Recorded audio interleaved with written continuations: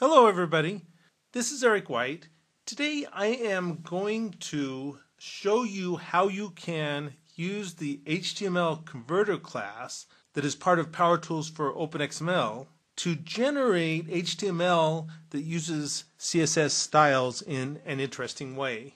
To show you what I mean, first I'm going to give you a demo of what I'm going to develop for you today. This is the sample document that you find in the HtmlConverter example that shows how to use CSS styles. I'll do something interesting here. I'm going to go to Page Layout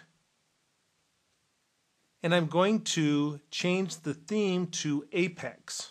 So now you can see that this text up here, the normal text is using Book Antiqua and the heading text is using Lucida Sans. The headings have the particular color that they do. It's a sort of a tannish color.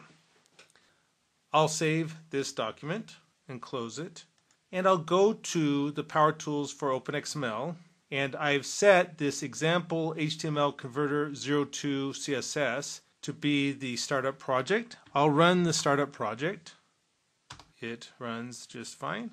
And now I'll open up the test.html.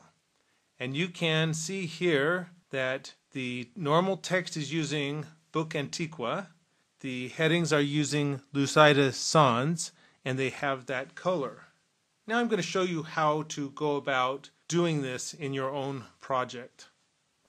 I'm going to start with the released version of Power Tools for OpenXML. I'm going to start with the core code that you can find on the downloads page.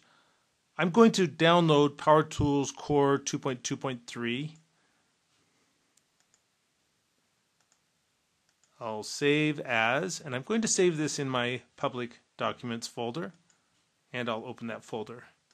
Now I will extract everything.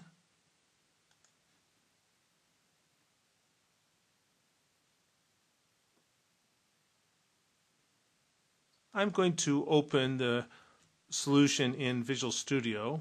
I'll uncheck this checkbox, ask me for every project in this solution, and click OK. First thing I'm going to do is I am going to set example HtmlConverter 02 CSS to the startup project. If I open up this test.docx as it comes in the zip file that you get from Power Tools for OpenXML, you can see it uses the Office theme.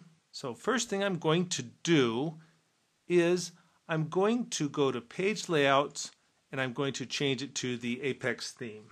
You could do this with any theme that you want. It all works the same regardless of which theme you use. And now what I'm going to do is I am going to save this document, but I'm not going to save it as a Word document.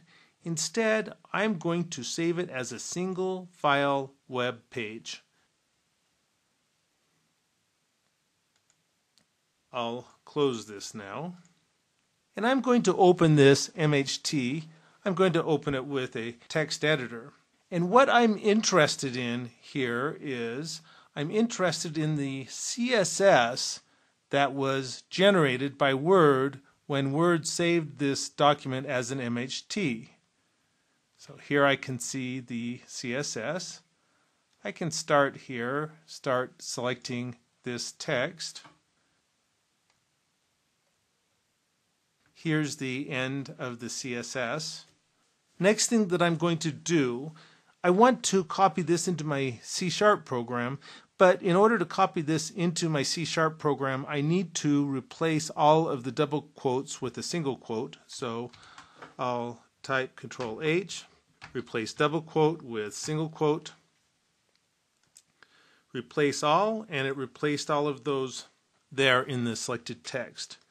And now I can copy all of that selected text to the clipboard. Now I'm going into my example HtmlConverter 02 CSS and I'm going to open the example program. And here is the CSS that is used by default in this example? Well, what I'm going to do is I am going to replace that CSS with the CSS that I grabbed from that MHT file. One key point here is if you look at these styles in this CSS, if a paragraph is styled with the normal style in the document, then in this style sheet it's styled with MSO normal. In other words, Microsoft Office normal. Same thing for an LI element, same thing for a div element, and so on. Well, an interesting little feature of Power Tools for OpenXML and of the HTML converter is that there is this option here to set the CSS class prefix when you're using the HTML converter. So if I come over here and I change that PT to MSO, what this means is that it's going to generate HTML with a class of MSO normal if a paragraph is styled with normal.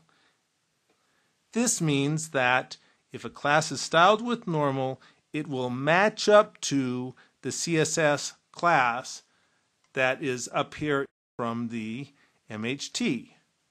So now I can save it